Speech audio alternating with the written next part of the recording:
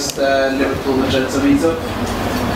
There's a simple group in Manchester that's been going for quite a bit, but we want to create a bit of a community for Magento in Liverpool as well. So although Session Digital, which is the company that we work for, is sponsoring the first one, we'd like to invite everyone to suggest talks and contribute in the future to either sponsoring events or provide talks.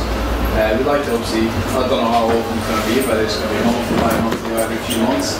But at least if you guys have any suggestions or any feedbacks after today, just grab any of us with a session t-shirt. So, today's topic is Magento 2, so I'll non-technical talk. I'm Paal, so as you can see on the screen there. And we've got James, one of our technical team leads, sitting over there. He's going to give us a technical deep dive into Magento 2. So I'm a Magento solution, especially not Magento solution consultant, but Session Digital. Needs to be a cover. Hold up, I'll the screen back there. Yeah, so we, myself and a lot of people here work for Session Digital. We are Gold Solution Partner Magento. I'm not sure how many in the UK, 10-ish? 15 maybe. Yeah. So we deliver Magento solutions to companies such as Misguided, Boohoo, Victoria Beckham, Ladley. And yeah, so today I'm going to start off with Magento 2. If no one has worked with Magento 2, it's a good high-level overview. So I'll be talking about just a quick overview of Magento in general for people that are new to Magento. Quick overview of Magento 2. And my talk will be from a merchant point of view. So what can you expect as a merchant? And when can I have Magento 2? Then obviously any questions and how to find me. So Magento started in 2008. Well, it was actually founded by Roy Rubin and Joe Kuttner in 2007, but it was first launched in 2008. And the enterprise version, so they got community and enterprise now, and the enterprise was created in 2009. It was sold off to eBay in 2011 and is now part of the eBay enterprise. Joe Kuttner and Roy Rubin has left in the years following the merger with eBay. Magento 2, as we will talk about today, will be released later this year in November. And eBay's enterprise and Magento was sold off to a private equity firm this year, and they are actively investing in the platform to improve it. So Magento caters for 20% of the top 10k e-com sites in the world, and there's 270,000 plus sites in Magento worldwide using Magento. And as I said, Magento 2 will be available for the general public in November this year. So Magento 2 has been a few years in the making. There's been a few promised delivery deadlines that's been missed, but now it's finally here. Officially announced with a roadmap last year, and I got a release one this year. It's been a Magento 2 beta since Q4 of last year, and in the merchant beta since July this year. And the merchant beta is a program where 15 sites across the world is the first sites that are going to be launched live in Magento 2. And there's a few selected solution partners around the world that are working with Magento on this. And Session Digital, we are doing 2 of them, so we've got first-hand experience with that, working with Magento 2 and actively contributing to the beta. The general availability, as I said, will be in November. So what's new?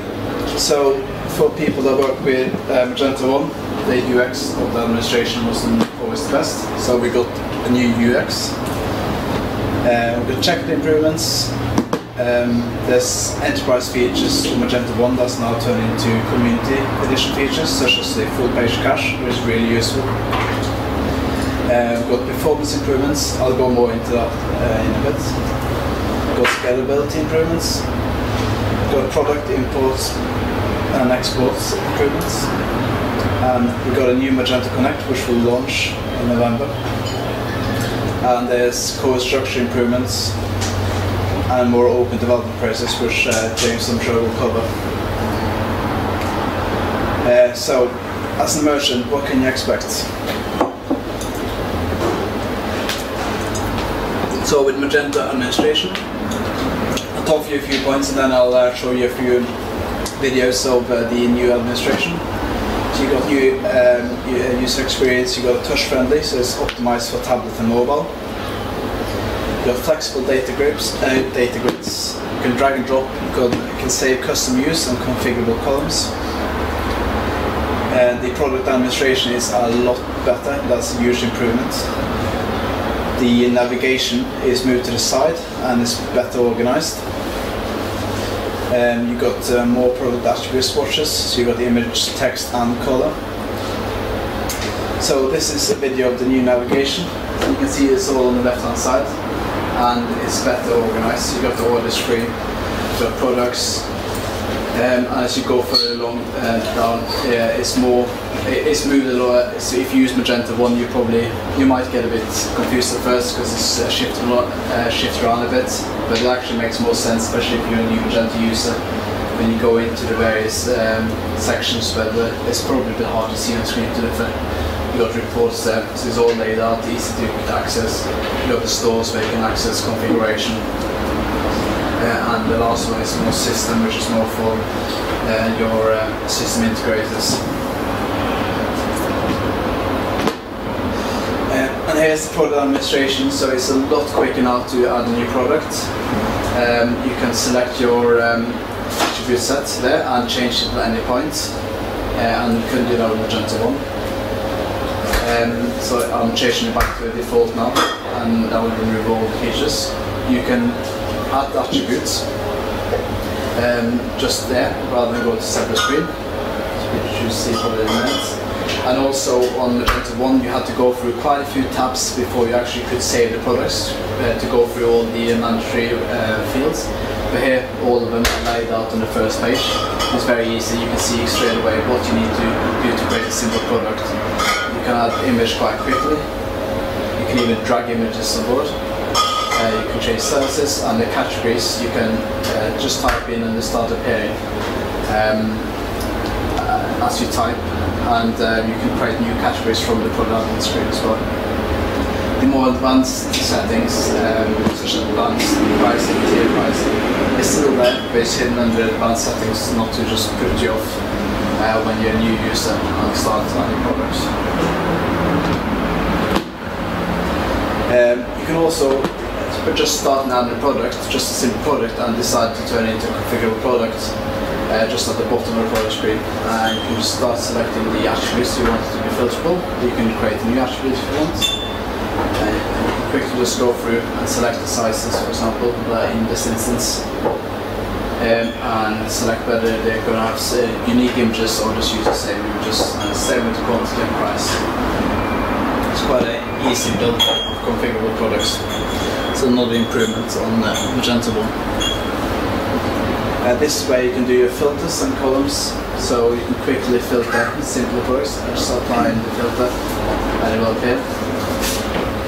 This is quite a slow demo instance of Magento, by the way, so it's not the actual reflection of Magento 2. You can quickly hide and show columns, and I can save that view if you want. So you can have 10 different saved views, so you can quickly access the information you need whenever you need it. And that's a very useful feature from working with quite a few merchants through the years, where they ask us to customize this grid because you just have the information you want.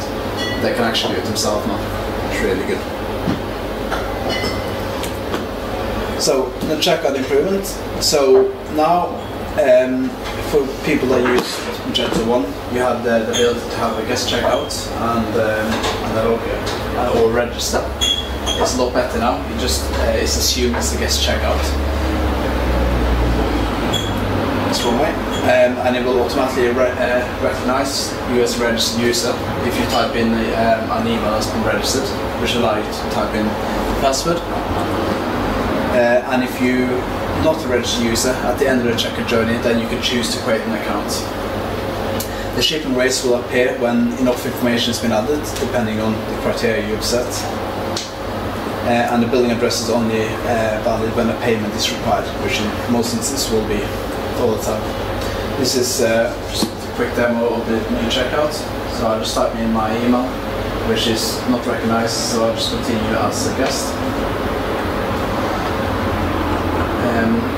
Also, it's been reduced down to 2 steps. It's all your address and the shipping on this one, and the payment on the next screen. So as you can see, the shipping methods will start reducing now when you change the country.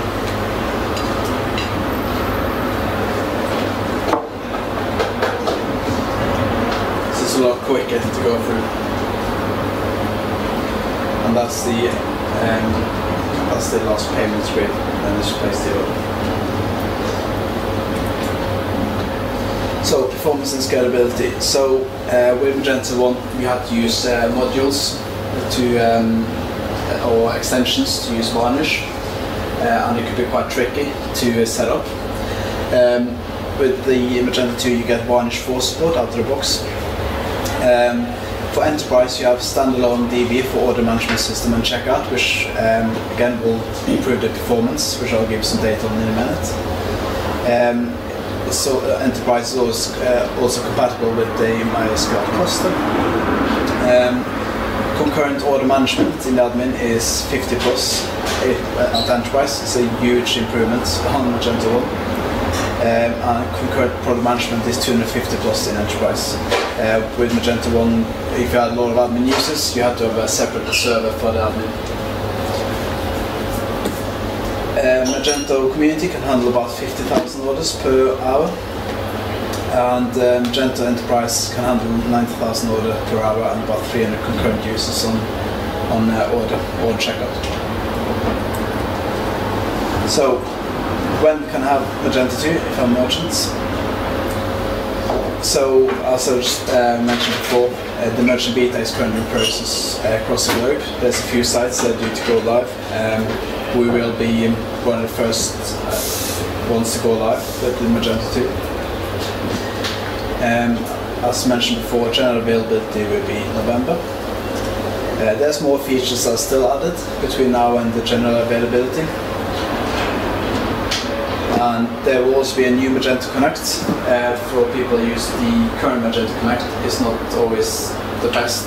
The search is not the best, and also finding out whether they are it's a decent module is quite hard. The new Connect will have automated tests for plagiarism as well, which is quite a welcome improvement for a lot of extension developers. It will be a lot easier to search for modules as well, and this will sort of coincide with new general availability. Magento 2 certifications, so probably a few people here got Magento 1 certifications, and with Magento certifications based on working knowledge rather than theory. So they won't be coming before late 2016 when Magento 2 has been available for around a year and people are actually working knowledge working on. There will also be a migration tool from Magento 1 to Magento 2. That will be for the data really only. Your modules, you have to look at new Magento Connect, and the new Magento Connect will have about at least 200 of the top current Magento modules available for Magento 2. And for specific themes, there's complete redesign, so you can't port on. You can also extend the migration tool as well. If you have custom data requirements, it's extendable. So training is available now from Magento. So if you go to the Magento site, you can find Magento 2 training material or training courses delivered by Magento. And that was basically it. Any questions? What would you consider the most improved feature then in the admin? So you mentioned the UX. Why is that such a big deal that it's been modified? Because for me, when I looked at it first, it's a lot easier. It was more intuitive. You can easily find what you want. I particularly like the product administration. The way it's so much quicker to create a product, and it's, if you need a new attribute, you can create just a quick test, or for example, just type it in there and then just create it on the computer. So much easier. Have you had any feedback from clients on the projects that you've been working on? Well, we're only working with 2 clients in Magento 2, and when we demoed the products, they find it really easy to understand. And in terms of development, obviously as it's in beta, there's a few issues that probably some products, but working in Magento, in general, it's pretty good. Are there admin users still using only desktop, or do you know in a case where they're using it on like an iPad or something? Well, with Magento 1 you couldn't really. You couldn't use it on tablet, but now with tablet users are getting more popular, and in particular where you can maybe install. You can take orders from clients via Meetup. There's a possibility you can just use the Magento interface rather than actually using separate vehicles. So that's a possibility. Just looking at the admin, it looked to me like the admin could be themed. Possibly, I actually don't know about you. Yes, I mean the admin in Magento 1 could always be themed. Magento 2 probably, yeah, it can be themed just as well. A lot of research has been put into the Magento 2 theme to make it responsive, so it's usable on tablets, phones. So you could change the colours, but you probably wouldn't want to redo the theme. Yeah. I was thinking more colours for that reason. Yeah. So different colours for your store. Yeah, well that's really easy. The way that the themes now work in Magento 2, it's classed as a module, so you can create an admin module which changes the colour based on brand, or if you've got more brands, then the theme can change per brand, which is quite cool. Does it still support multi-store use? Yeah, it's still keeping the Magento 1 features. There's some Magento 1 features that are not available yet in Magento 2, but I believe that's just because it's in beta and there's more features getting added to bring product in general availability. Have any features been removed completely that you know of? Unless, well, there's some that's not there at the moment, so unless they don't get added. Yeah, I don't know. Do you know anything more about it? No. Sorry? No, but Paal, what's it called? So the notification. That's cool. Yeah. Well, that's welcome. Yeah. No one used that. I wish this had done. How long is Magento going to support the current version of Magento 1? So with Magento 1.13, it will 10-year free support for priority 1 issues only. And then I guess Magento 14 can't specify, but yeah, I guess It's the same. Do you know what the ease of upgrade is going to be from 1 to 2? James, well, obviously you've got the migration tool, which you might be able to use. In our project we're not using it, but there's beta projects that are using the migration tool. So I guess we'll know a lot more after beta phase how easy that was. But in terms of theming, it's a complete redesign. So you have to redevelop the modules. At the moment in beta, there's not that many available. But the data, in theory, should be able to work for us. But we know probably in about 6 months' time when it's a bit more settled. Still obviously more expensive than Magento 1 from 13 to 14 upgrade. But Magento 2 upgrades between each versions, I believe, is going to be easier. Definitely, yeah. Than between the Magento 1 versions. Yeah. Has there been any talk of like using Magento as in the cloud or software as a service? There's, I thought that James would be able to answer it better than me, but I believe there's quite a lot of, they want it to be in the cloud, so there's a lot of hosting providers that are sort of trying to put Magento in the cloud. Quite a lot of them using the Amazon platform. I don't know whether you can probably give that. Yeah, I mean, it really depends on what the client's needs are. So you can use some of the Magento recommended partners where it's pretty much, we'll do the work for you. It's all click and they'll build a store, it's there, which is great for you small merchants. And then there's some partners that we're working with now which actually allow us to manage deployments on a larger scale. So the one we're working with can host enterprise grade platform in the cloud. It's all in Amazon, scalable both horizontal and vertical, which is good.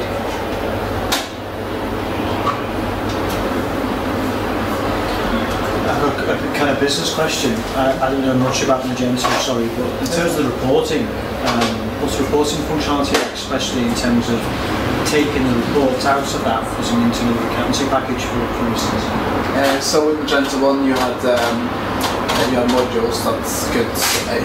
Basically you have an API with Magento, so you can pretty much connect it to anything. But you got some base reports in Magento. You can pull out order data, you can pull out product data, etc. You can put it into any account systems. I'm not sure that we work with any account systems on the beta projects. Not just yet, no. So not yet, but we've done that in the past with Magento 1. So yeah, that's possible. Okay. And the bigger the accountancy software provider, more likely is to have an integration in some way already.